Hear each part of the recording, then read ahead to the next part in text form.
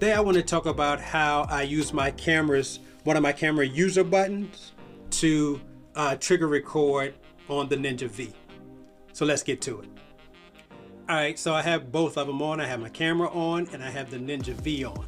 So first of all, let me explain something, and hopefully you can see both screens pretty clearly. In order for me to get 422 10-bit out of my camera into the Ninja, once I set that up in my camera, you can no longer actually hit record on the camera. So like I said, when I'm going out of my camera 422 10-bit into the Ninja, the record button and actually internal recording into my camera is disabled. So anytime I'm using this setup and I want to record, I have to actually physically hit the record button on the Ninja.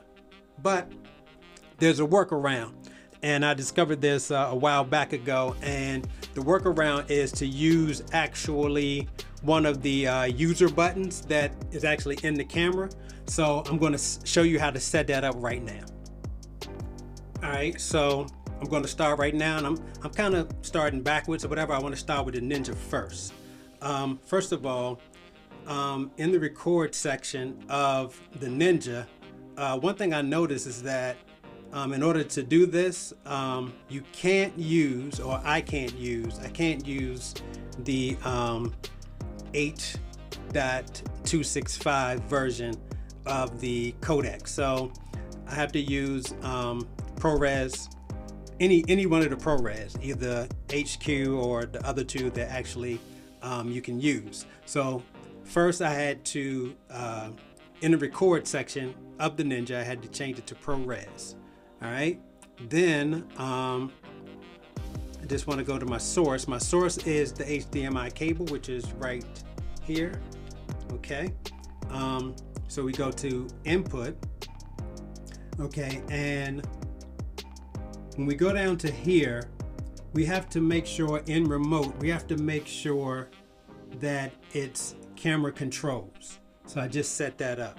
All right, so that's it for the Ninja, I believe. Okay, so now if we go into the actual camera settings itself, and like I said, hopefully you can see all of this. We want to go into the menu. All right, and I want to show you in system mode what I'm talking about. So in system mode, as you can see, output bits, I am at 422 10-bit. That's the output. All right, and I'm also recording in 4K, and that's the true 4K right there.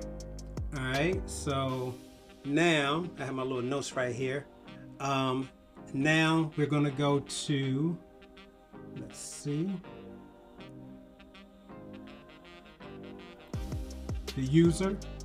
Okay, so my user 4 selection right here, I had to set it to auto record. So you set your user button to auto record. That would give you the ability to hit record on your camera, and it'll activate the record on your Ninja. All right, so I'm using user 4, the user 4 button, in order to do that. All right, so now let's go out, and now let's go into the output menu. Okay, in the output, as you see, I selected the HDMI. We're going to leave that alone with the resolution, and the SDI remote, put that on. The remote record link, I keep that on off. And let's see, and the HDMI timecode output I have on. So Let's now return to the main screen, and I'm gonna cross my fingers. Hopefully I did all the steps right. But now right here is the user button 4. Let's see what happens when I hit user button 4. As you can see, once I hit the user button 4, it activated the Ninja V. Once again, I'm gonna stop it. Okay, stop it. Okay, so now it's recording. I just stopped it. I'm going to record again, and you can see the button gets triggered on the Ninja V. And I just stopped the record. So yeah, so that's how I go about being able to use one of my user buttons on my camera to trigger the record button on the Ninja V.